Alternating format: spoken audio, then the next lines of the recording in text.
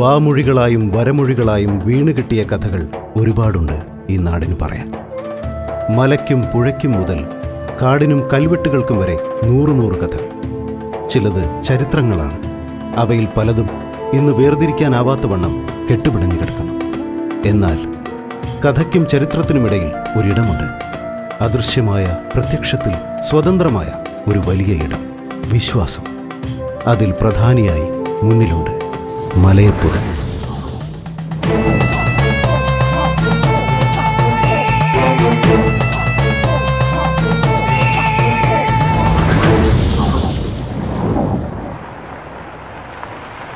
അവനുണ്ടാവോ വീട്ടില്?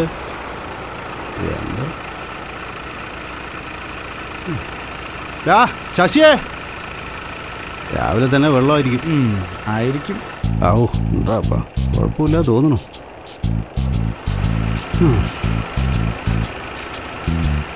എവിടേക്ക്? മടിയിലിരിക്കാനുണ്ട്. എന്താ ശശിയുടെ കാര്യത്തിന് വെള്ളമാണല്ലോ. ഒന്നും പറയണ്ട, രാവിലെ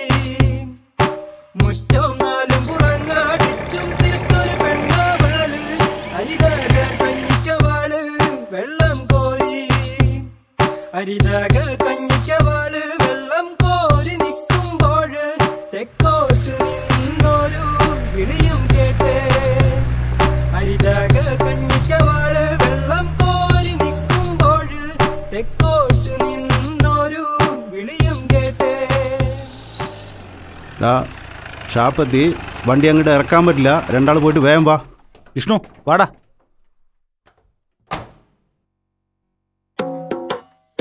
കപ്പയും പോട്ടി കപ്പയും പോട്ടി. ഒരു കുപ്പിടെ കള്ളും കുടിക്കും, 4 കുപ്പിടെ തീറ്റയും തിന്നും. അതിപ്പോ അയാൾക്ക് അയാളുടെ ബോഡി മെയിൻറ്റെയിൻ ചെയ്യണ്ടേ? നീ പിന്നെ അവരുടെ ആളാണല്ലോ. ഓ, അടിച്ച് പൊളിക്കണമെന്ന് പന കെട്ടണം. ഇന്ന് സെറ്റാക്കാം. ഞാൻ 2 അടിക്കുള്ളൂ കേട്ടോ. അതെന്താ? അതങ്ങനെയാ. അതൊന്നുമില്ല ഏട്ടാ. കള്ളുണ്ടാ? ആ ഉണ്ടല്ലോ. എത്ര രൂപ വേണം? ഒരു 4 ലിറ്റർ എടുത്തോ. 4 ലിറ്റർ എടുത്തോ. 4 ലിറ്റർ കുപ്പിയില്ലല്ലോ. എന്നാ പിന്നെ കുടത്തിലെടുത്താൽ മതി. അത് മതി എടുക്കാല്ലേ. ഓടിക്കണ്ട മക്കളെ, മലയപ്പൊതിക്കാണ് പോണത്. അല്ലടാ, പറച്ചിനെ കടവ്. അതൊന്നും പറയണ്ട. രാജന്റെ മാനല്ലേ നീ? അതെ, അയാൾക്ക് മനസ്സിലായി തോന്നുന്നു. എന്തായാലും വേണ്ട, സാധനം കിട്ടിയില്ലേ അത് മതി.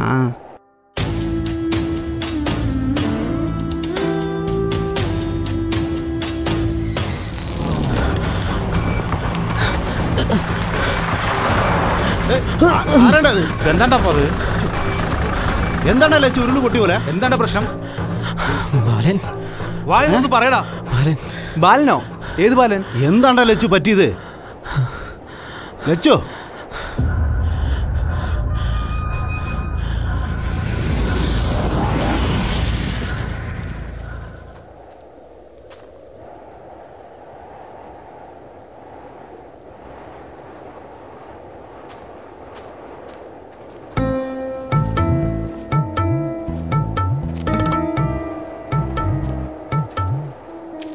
ബാലൻ വന്നില്ലേ?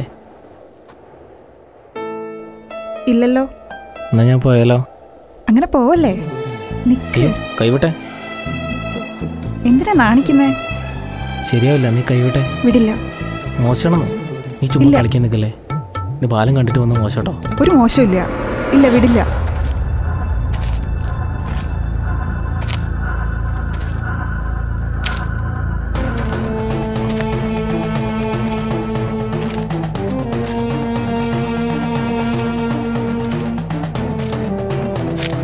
അയ്യോ ബാലേട്ടാ ബാല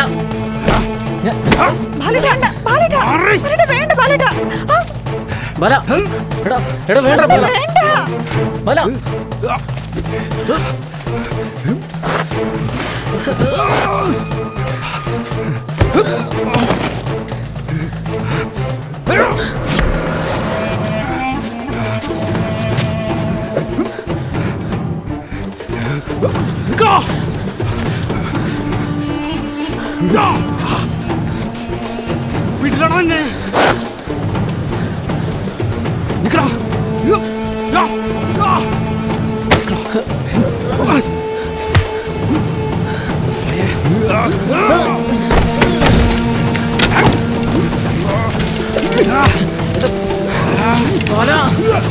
ഞാൻ പറഞ്ഞു വേണ്ടെന്ന്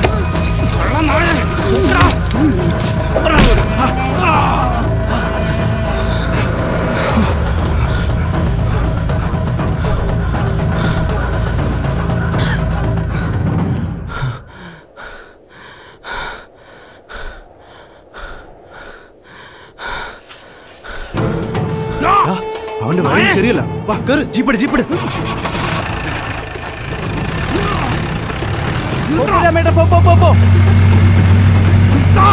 വേഗം ചവിട്ടി വിട്. നീ അവൻ അങ്ങോട്ട് വരുമോ മുകളിലേക്ക്? അവൻ വരില്ല. കാല പോയാലും അവൻ മലയുടെ മുകളിലേക്ക് വരില്ല. അതവന്റെ കുടുംബത്തിന് കിട്ടിയ ശാപമാണ്.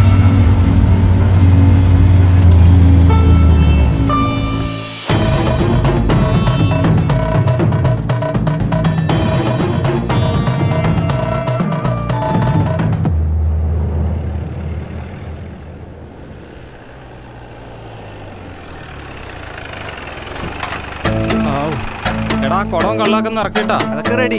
സാധനങ്ങളൊക്കെ എടുക്കടാ. കള്ളു കുടിക്കാനുള്ള മൂടും പോയി. നീ ഇതൊന്നും കാര്യമാക്കണ്ട ചെക്ക. നമ്മൾ മലയിറങ്ങി വരുമ്പോഴേക്കേ അവൻ്റെ ദേഷ്യമൊക്കെ ആവിയായി പോവും. ഷൂന്ന് ഇതേ മുത്തപ്പനാ. ചുടുചോര കൊടുത്ത് പ്രാർത്ഥിച്ചാലേ കാര്യം നടന്നു എന്ന് കൂട്ടിയാൽ മതി. വാടാ വാ വാ. ഡാ ആ കള്ളും കൂടെ എടുത്തേ.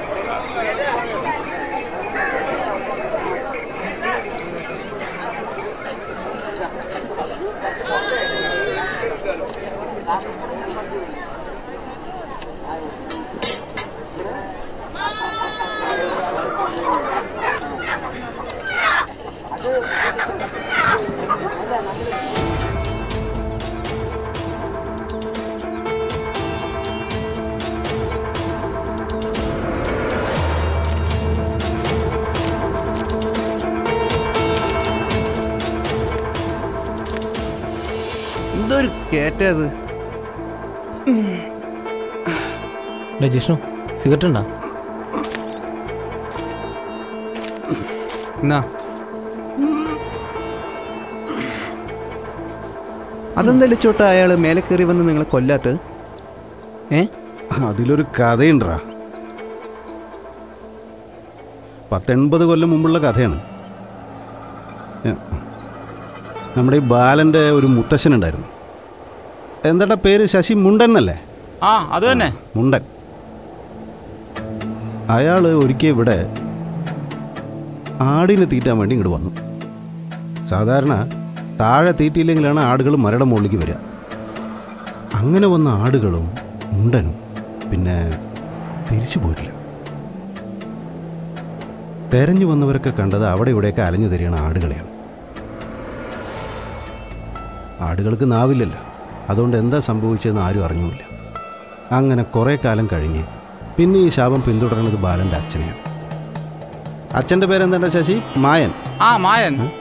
ആ, അയാളും ഇതേപോലെ ആടുകളെയൊക്കെ മേയ്ക്കാൻ വേണ്ടി ഇങ്ങോട്ട് വന്നു. പക്ഷേ ഒരു വ്യത്യാസമുണ്ട്. അന്ന് ആടുകളൊക്കെ തിരിച്ച് വീട്ടിലെത്തി. പക്ഷേ അത് ഓരോന്നിൻ്റെയും മേത്ത് ചോരക്കറ ഉണ്ടായിരുന്നു എന്നാണ് പറയണത്. എന്തായാലും അതിനുശേഷം ബാലനും കുടുംബം പിന്നെ മല കയറിയിട്ടില്ല, ധൈര്യപ്പെട്ടിട്ടില്ല എന്നുള്ളതാണ് ശരി. പിന്നെ അവർ കാടിൻ്റെ നടുവിൽ, ഇപ്പോൾ പറഞ്ഞില്ലേ റബ്ബർ കാട്, അവിടെ ഒരു കല്ല് പ്രതിഷ്ഠിച്ചിട്ട് പൂജ തുടങ്ങി. ഇവിടെ എന്തൊക്കെ ആചാരാനുഷ്ഠാനങ്ങൾ ചെയ്യണ്ടോ അതൊക്കെ അവർ അവിടെയും ചെയ്യുന്നുണ്ട്. ഇവിടെ ബാലൻ്റെ കുടുംബം കയറാത്തതുപോലെ അവിടെ വേറെ ആരും കയറി പോകാറില്ല. അങ്ങനെ ചെയ്താൽ അത് മുത്തപ്പന് ഇഷ്ടാവില്ല എന്നാണ് എല്ലാവരും പറയണത്. അപ്പോൾ ഈ മുത്തപ്പനെ ആരാ അവിടെ കൊണ്ടുവന്ന് വെച്ച്? അതിനുണ്ടാവില്ലേ കഥകൾ? പിന്നെ എന്താ കഥയില്ലാണ്ട്? ഇതേപോലെ ആടുകളെ നഷ്ടപ്പെട്ട കുറേ പേര് ഇവിടെ ഉണ്ടായിരുന്നു. അവരെല്ലാവരും കൂടെ പ്രാർത്ഥിച്ചു, അങ്ങനെ ആടുകളെ തിരിച്ചു കിട്ടി, അങ്ങനെ ഇവിടെ ഒരു പ്രതിഷ്ഠ ഉണ്ടായി എന്നൊക്കെയാണ് കഥ. അതൊക്കെ പണ്ട്. ഇപ്പൊ കള്ളു കുടിച്ച് കൂത്തുമറിയാനുള്ളൊരു കെട്ടിപ്പാട്. അത് നീ പറയരുത്. നീ നമ്മുടെ കാര്യം പറഞ്ഞാൽ മതി, നാട്ടുകാരുടെ കാര്യമൊന്നും പറയണ്ട. ഇപ്പോഴും ഈ നാട്ടുകാരുടെ സ്വത്തിനും സമ്പത്തിനും ഒക്കെ കാവല് മുത്തപ്പൻ തന്നെയാണ്. ഇതെല്ലാം ഓരോ പറഞ്ഞിട്ടുള്ള വിശ്വാസങ്ങളല്ലേ? ഇതൊക്കെ നടന്നു വല്ല ഉറപ്പുണ്ടോ? അല്ല, എല്ലാം ഒരു വിശ്വാസത്തിന് പുറത്തല്ലേ. ഇപ്പൊ നമ്മുടെ ലക്ഷ്യം പറഞ്ഞ് നമ്മൾ വിശ്വസിച്ചില്ലേ, പിന്നെന്താ? നീ നോക്കി പഠിപ്പിക്കൊന്നും വേണ്ട. നീ പറഞ്ഞത് ഞാൻ നെല്ലോടാതെ വിഴുങ്ങിയിട്ടൊന്നുമില്ല. നീ എന്താ ഉദ്ദേശിച്ചേ? ഒരുത്തി കൈ കയറി പിടിച്ചിട്ട് വെറുതെ വിട്ടിട്ട് വരാൻ അത്രയ്ക്ക് വലിയ പുണ്യാളനാണോ നീ? ഒരുമാതിരി മറ്റേടത്ത് വർത്താനം പറയും നീ. ലച്ചു വേണ്ട. അപ്പൊ ഞാൻ പറഞ്ഞു ഒന്നും നിങ്ങളാരും വിശ്വസിച്ചിട്ടില്ലേ? നീ പറഞ്ഞു കേട്ട അറിവല്ലേ ഞങ്ങൾക്കുള്ളൂ.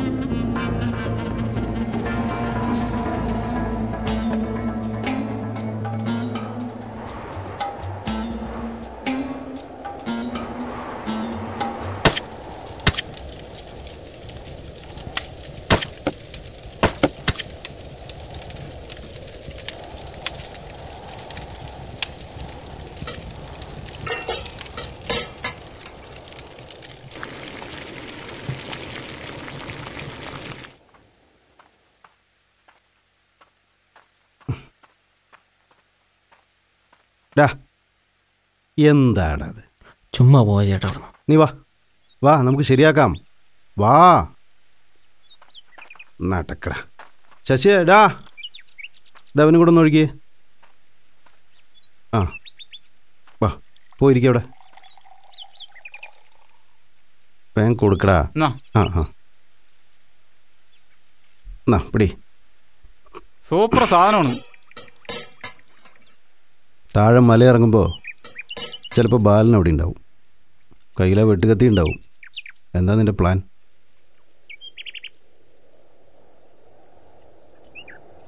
നമുക്ക് സംസാരിച്ച് തീർക്കാം. അപ്പോഴത്തൊരു ചൂടിന് അവനെ ഇളകിയതായിരിക്കും. അങ്ങനെ സംസാരിച്ച് തീർക്കാൻ പറ്റാത്ത പ്രശ്നമാണെങ്കിൽ ഇവിടെ തീർത്താൽ തീരാത്ത ശാപത്തിൻ്റെ അടുത്തര നമ്മുടെ കൈ കൊണ്ടായിരിക്കും.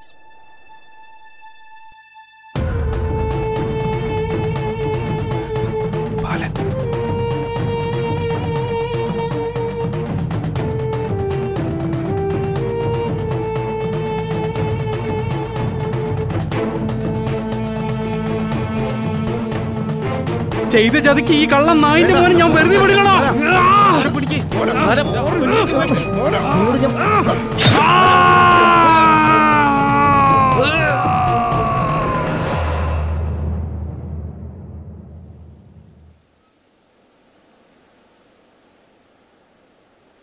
അപ്പു കളിച്ചത് മതി, കൈയും കാലും കഴുകി ചോറിനാ വാ. ഞാൻ വരാം, അമ്മ പൊക്കോ. ഞാൻ വടിയെടുക്കണോ? വേണ്ട. എന്നാ വാ. ഞാൻ വരാം, അമ്മ പൊക്കോ. പെട്ടെന്ന് വാ, മതി കളിച്ചത്, വാ.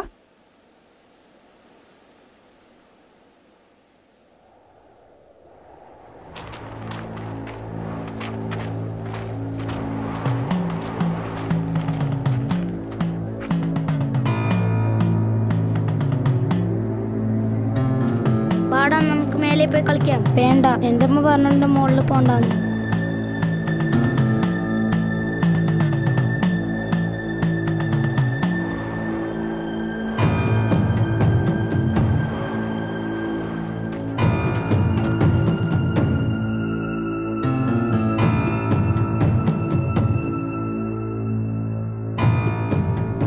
അപ്പു മോനെ, അപ്പു മോനെ, എന്റെ ദൈവമേ, ഇവൻ എവിടെ പോയി കിടക്കുക? മക്കളെ, അപ്പു എവിടെ? മേലെ. എന്റെ ദൈവമേ,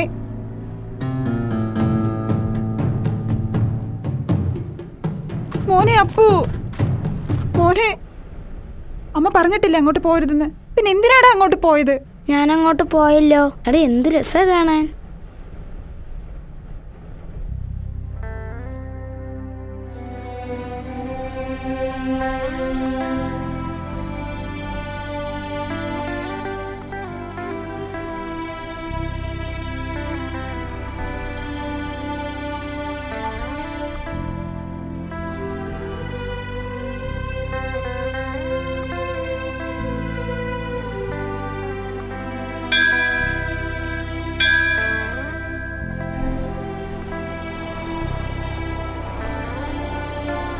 അമ്മേ വാ അമ്മേ, നമുക്ക് മുകളിലേക്ക് പോവാം. വാ അമ്മേ.